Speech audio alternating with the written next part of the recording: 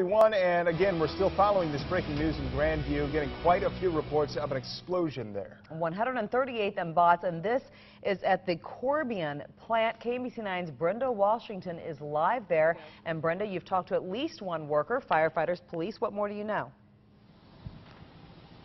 Well, right now, Donna, we have Fire Chief Ron Graham, who is with us to fill us in on what is happening here. So, Chief, what did we have here? Morning, Brenda. We had a report of an explosion with fire with injuries. When we got here, we had a small amount of fire in the building. We did have, as you can see, we had an explosion. It occurred about 4 stories worth of the building. Had 3 or 4 injuries, minor injuries at that point. I really don't know the extent of the injuries.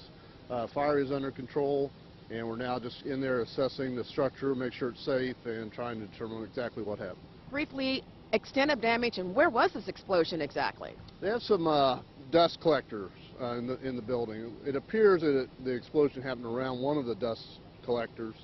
As you can see, it blew out the whole east side of the wall. On the west side of the building, the wall is not blown out, but it's buckled pretty bad. Men are in there trying to assess the damage now. So it looks like this building, this will be shut down, obviously, because of the extensive damage.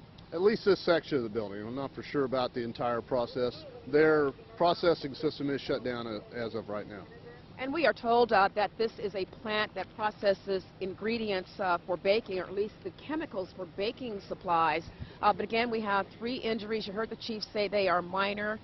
You're looking at the damaged wall that he was talking about right there. My gosh, you can just see all the siding and debris that's laying here in the parking lot where we are standing.